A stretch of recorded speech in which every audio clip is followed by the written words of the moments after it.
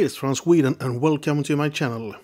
I post videos about being productive on your Samsung devices, so if you enjoy this type of content, please subscribe for more. This is a video of some of the new features in Samsung DeX for One UI 5. Not a lot has changed from One UI 4.1 to One UI 5 when it comes to DeX. Most things are the same. You can resize your apps any way you like.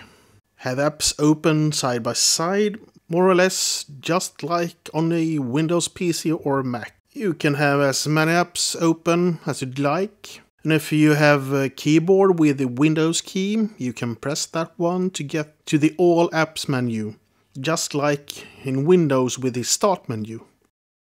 After updating my Tab S8 Ultra to One UI 5, some new features has been introduced in Samsung DeX. You can change what to see on the taskbar, like the navigation field, screen, keyboard and language. Also, when you click the date down in the right corner, a mini preview of the calendar opens. In One UI 4, the calendar apps open instead. How a notification is shown has also been changed.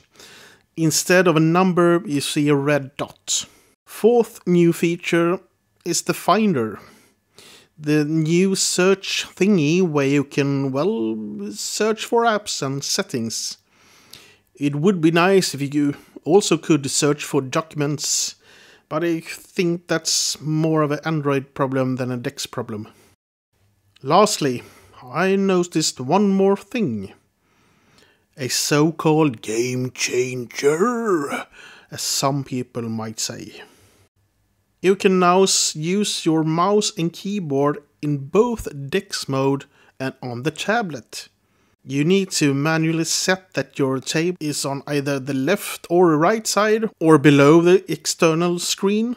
This feature is really good, because now you can do so much more on both screens. Just perfect. Until next time, thanks for watching. Please like and subscribe, and remember to stay safe. Bye!